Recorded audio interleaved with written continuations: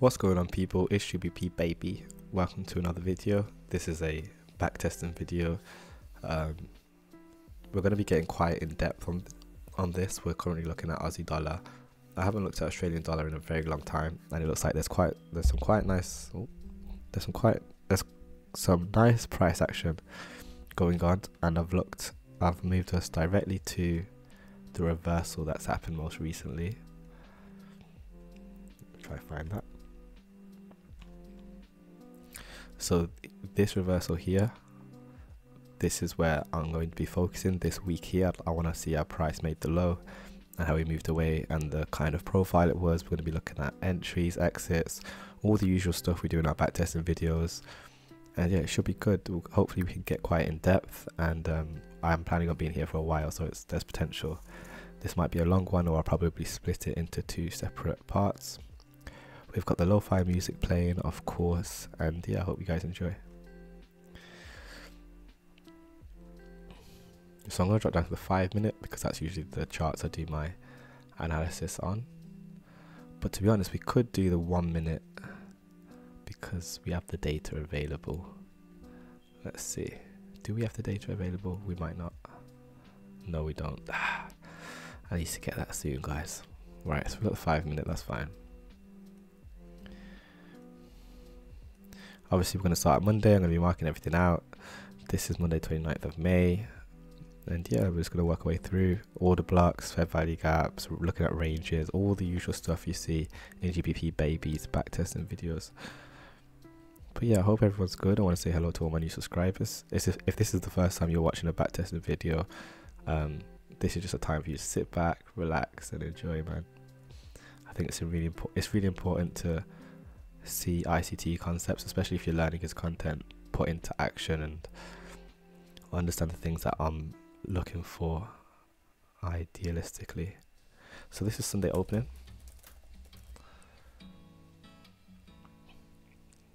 and I'm going to make it a little bit more transparent,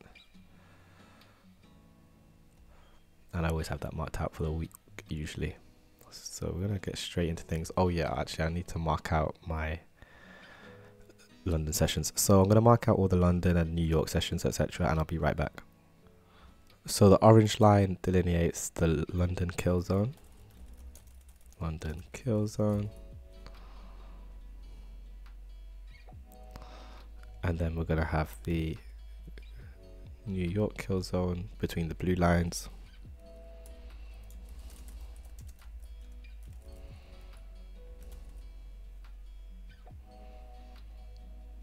And finally we have, well, not finally actually, we have the London close here.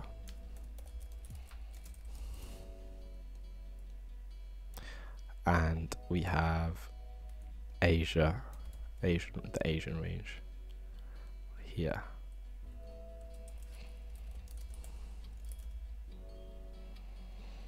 So we're going to start here, and we can see our price rides up, and then we have an expansion lower during New York at 235. We have a breaking market structure here, so I'm going to mark that out, and I'm also going to mark out the fact that we took out relative equal highs here and here.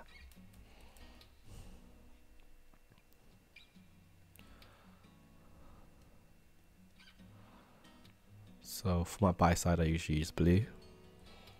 Ooh, yeah, buy side liquidity. And you can see how we ran that during London. And I'm going to write sweep of relative equal highs.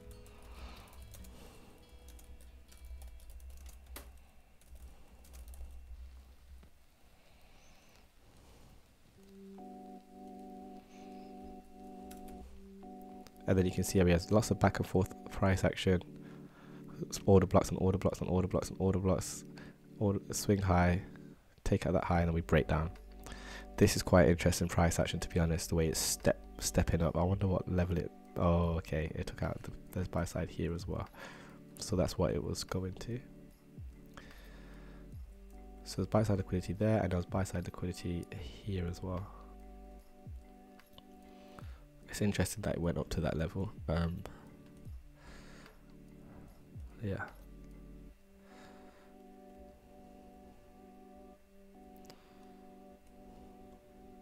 So we took out that buy side liquidity, and then we have a break below market structure. Where's the break in market structure? It would be here.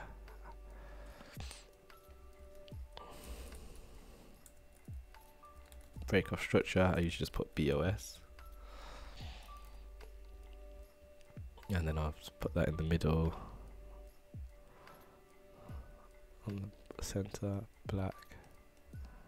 So break off structure, let's make that black as well. So once this closes below here, I no longer expect price to trade above this candle, and you can see that that's what happens. We trade into this fair value gap and we fill it, which is interesting. But you'll notice that we don't fill this fair value gap, but we'll look into that when we get there. So we have a bearish fair value gap.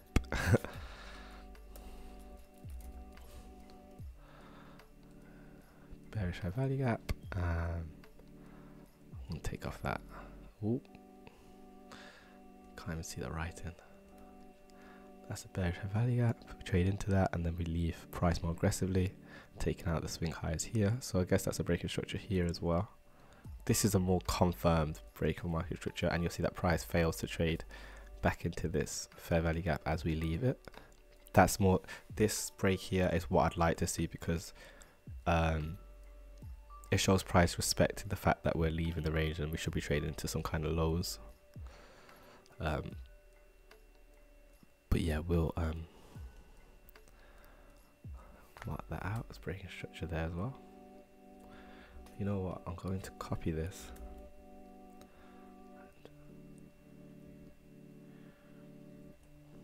So then once price closes below this low, I no longer expect price to go above that candle, and it doesn't, obviously, until we turn around. But I'm talking about on the way down into the south side liquidity. So what does that mean? It means that we can look for an entry between this candle and this candle. This candle here, although we wicked up, we wicked away, I see this as a fair value gap. I think if we had the 1 minute available, there'd be an imbalance in this, and you can see how we wick in and then wick out, and we leave this part open.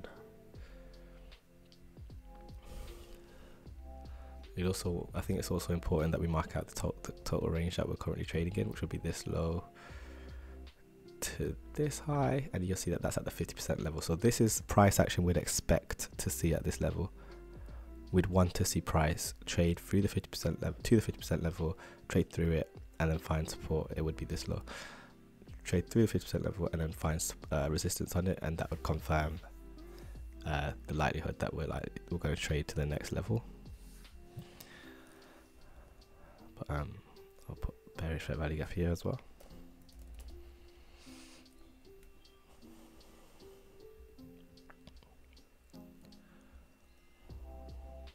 And now this should act as resistance, which it does. We trade down. I think this is the immediate, what's it called? I don't know, but it's interesting that we find resistance and then we trade to it here, and then we have a big push to the next level down. But yeah, let me just mark out a few more things. We've got a bearish order block that we trade to here.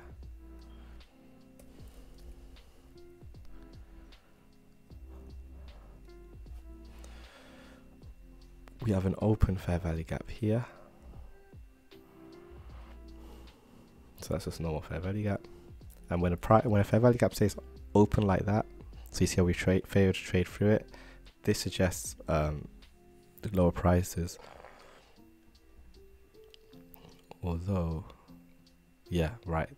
It suggests lower prices because we left that open and then we do end up trading lower. That's what I was going to say, because I was thinking, I wonder if, yeah, because this low gets taken and that low gets taken. Whoa, just about interesting. I'll go into more detail of that once we get over here, and I'll explain what I was saying, what I'm thinking there. But this is what we call a breakaway gap for sure.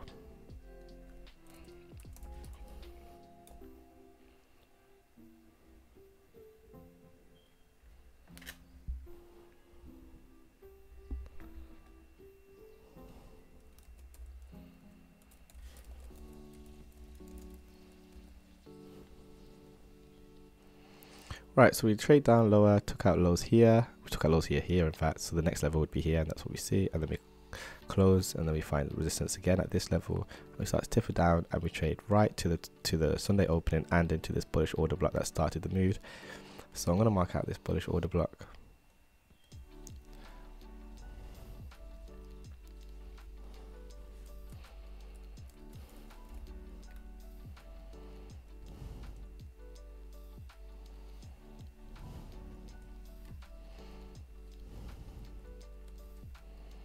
The sell side liquidity, and we have sell side liquidity here as well. And we also have, well, I see these as being all stacked, but you can see we traded right down to, we wicked down to this one, price traded down to here. Interesting. Let's look at that range. See, this is the kind of investigation I do, you see. I'm looking at how we stacked here, here, and here, and we traded into this. And I'm just looking at where we traded to exactly.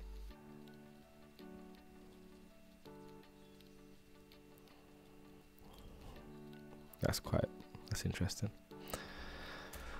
So here we have a push up, we break structure, and we also trade through this bearish fair value gap, and we find support at it, again suggesting higher prices, and we can see us pushing into the breakaway gap. So I'm going to mark that out because this is just classic reversal behavior. We have a break of structure here, and then we have an inverted fair value gap here.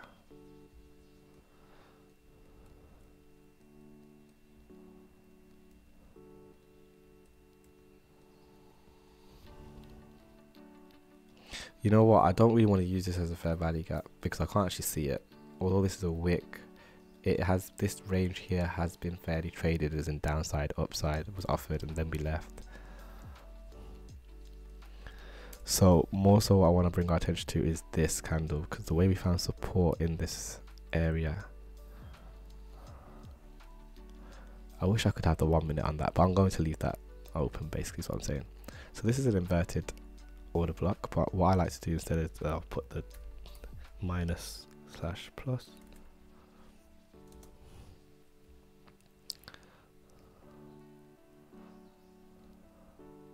So we trade through it, bullishly trade through it again, price comes down, finds support, price should, once we trade through like this, price shouldn't come back into it, and if it does come back into it, we should be looking for buys. So we could put an entry down below here. We don't reach it here, but we do reach it here.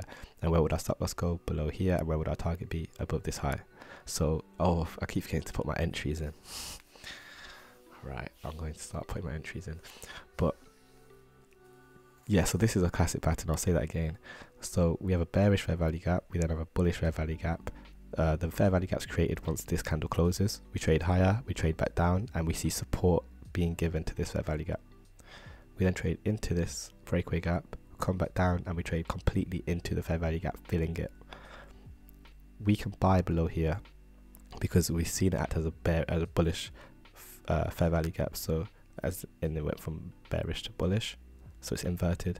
So if we put a buy there, we could put a stop loss here, buy here, and then our target would be above these highs, and that's what we see happen. However, the time of day that that's happening, between 7 AM and 5 AM, this isn't really ideal trading conditions or time.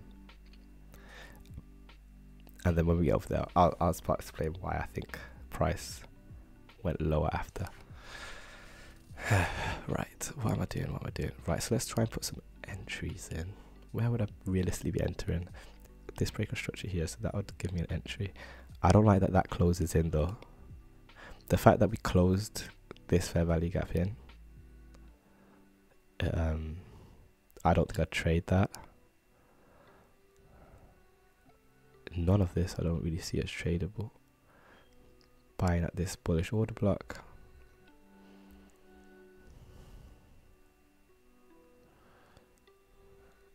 Then again, this is a Monday and we don't really trade Mondays anyway. Oh, actually no, this is a sweep for relative equal highs here. And here, okay, I'm forgetting. Cool.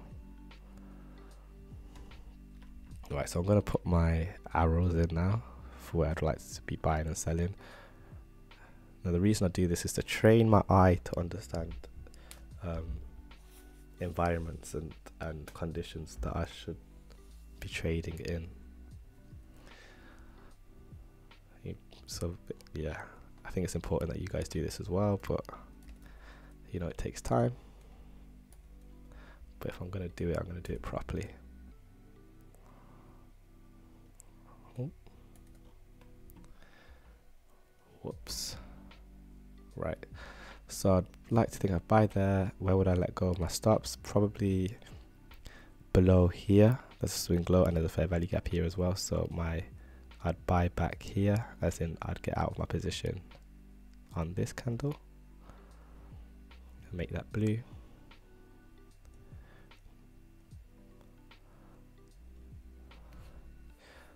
I'd be selling from, where would I be selling from? This is technically a buy, but again, it's not in the time range, so I'm not gonna actually use it. This sweep of relative equal highs and the fail to close this breakaway gap is a good sell. Where to? This low here. Where would I put my stop loss? Above this high. So I'm gonna explain what I think's going on here now. Let me just put that on. It'll be this candle. So when we trade back into this inverted fair value gap, you can see we consolidate and then we trade higher, take out relative equal highs, which were clearly engineered, fail to fill in this breakaway gap, and then price attacks these lows. The reason I think it's okay to attack these lows and not find any resistance at this area, in fact we trade through it quite aggressively and easily, is because this area has already been fairly traded, both on the downside, upside, downside, upside, downside, upside again, and then downside, and then upside again. Like this range here is just it's no longer, it needs to be traded through, but you can see how we get into a tighter and tighter consolidation as we move into London. And this is a Monday, so I don't really want to speak too much, but yeah, let's so I can sell that because that's above relative equal highs here, and the fail to fill in the fair value gap.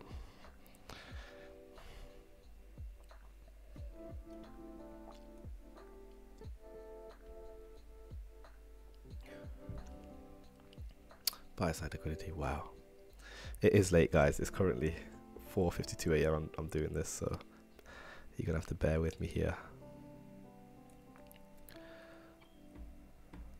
You'll see that we close below the 50% level of the fair value gap.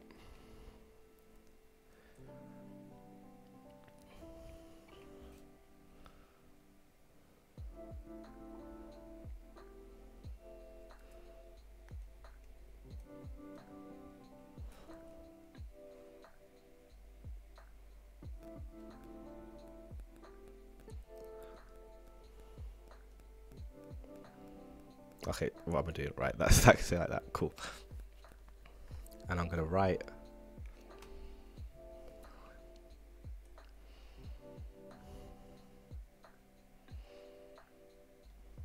where's my text?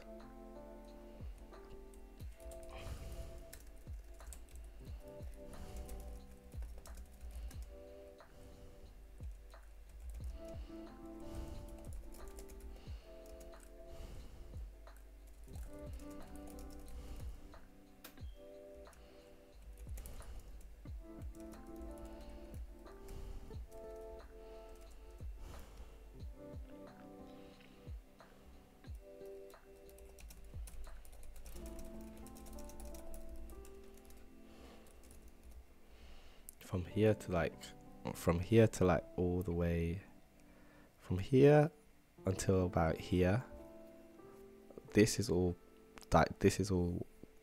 price distortion, as in if we just pretended all this wasn't here and it was just like it would show on like a line graph, that's just a classic break-in structure, market structure. And I'll show you what I mean in a bit, because I've got a good way of showing you actually.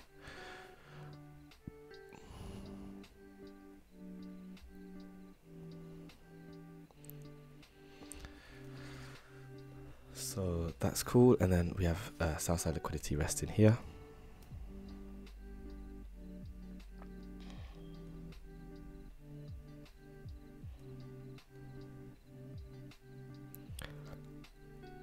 can see we just tap it and price finds support there, again creating the illusion of what do you call it, the illusion of support for retail investors. So I'd get out here. This is all during the New York session. Then after that, obviously we've got London close. You could trade London close higher if you wanted to. I guess we have a breaking structure and stuff. But let me just get through all this first.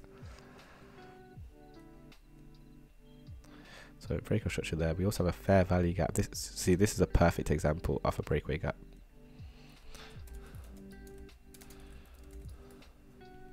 So at this point, so once we get here and we come back up here,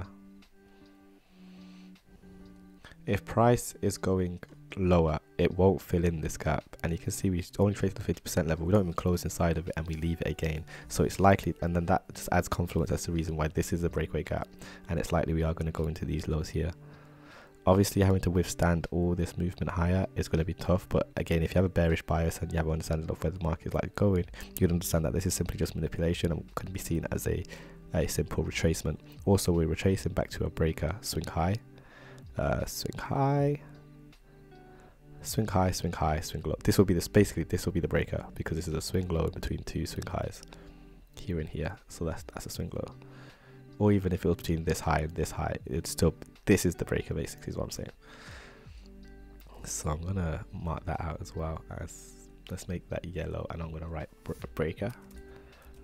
Oh, mitigation. I think it's mitigation. Is it mitigation?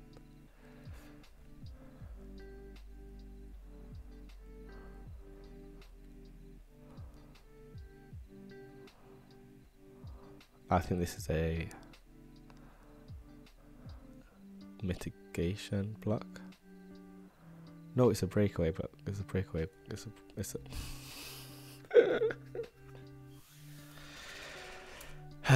it's a breaker.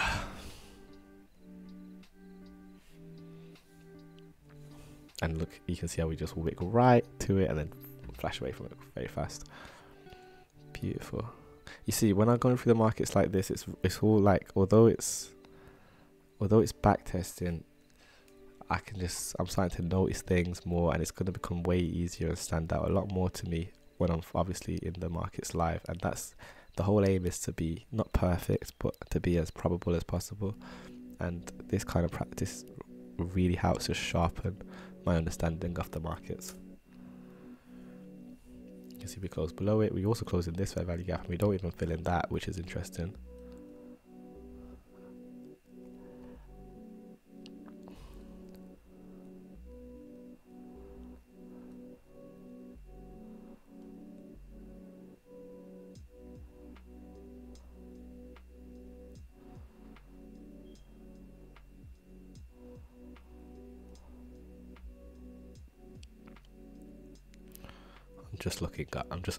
I am just looking, guys. By the way, I'm not gone, I'm just analyzing.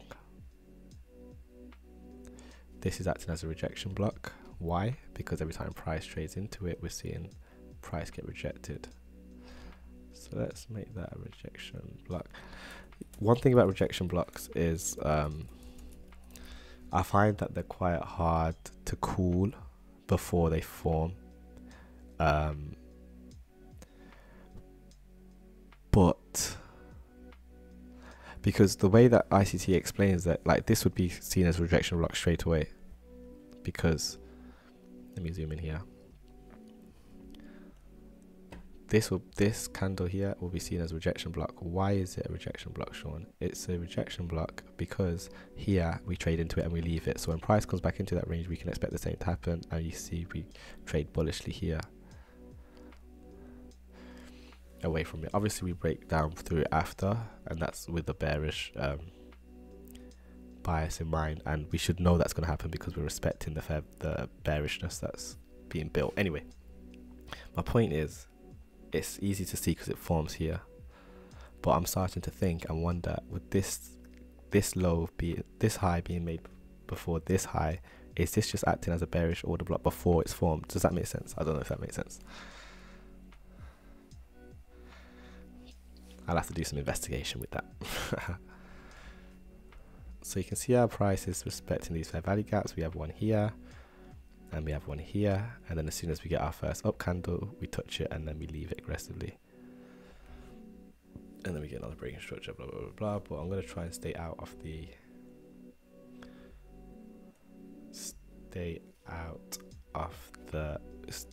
stay within the zones, so the London kill zone and the New York kill zone. How long have we been going? 25 minutes. Wow. I hope you guys have learned something in this. I'm gonna make this is definitely gonna be a part series, so the next one will probably drop on Friday or something, but I don't know how long I'm gonna be here for. Might be 2 hours. So you can see price right before, I think actually it's, I can't remember if Asian range is 7 until midnight or 8 p.m. until midnight.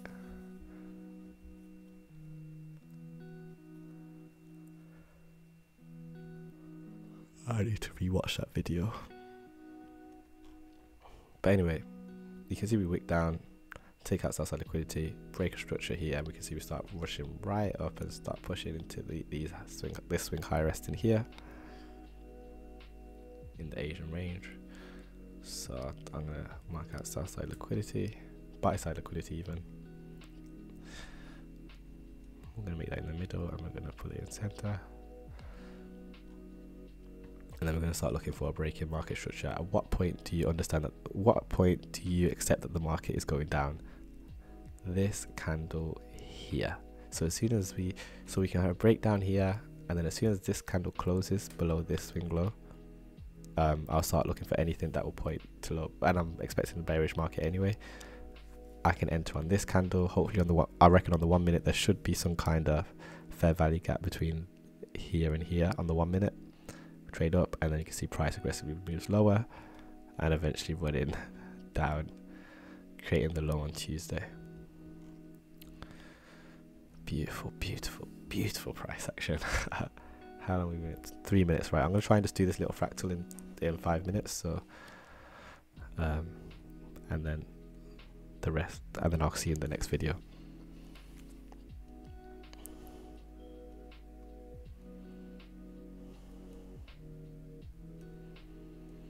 I do want to actually measure something here as well.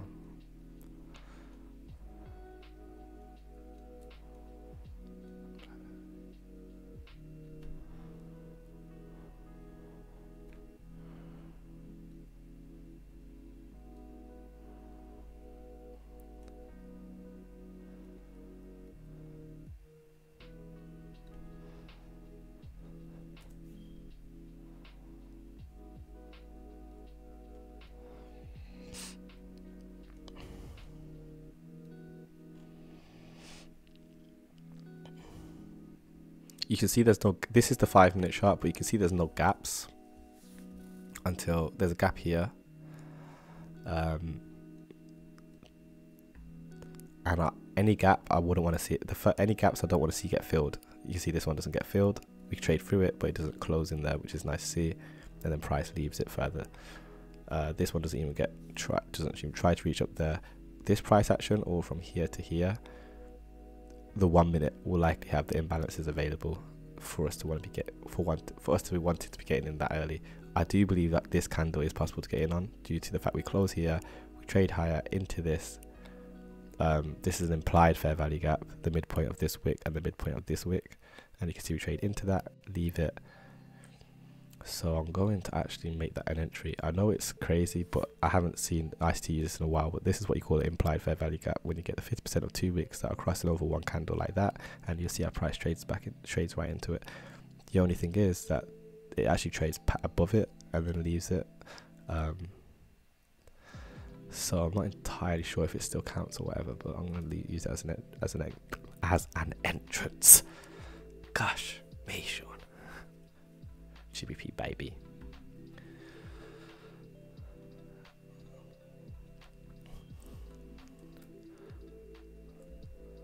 Right, so that's been everything from me, guys. This has been GBP baby. If you catch me in the next video, I'll be continuing this. And yeah, thanks for watching. I hope you learned something, and I'll see you soon. Peace.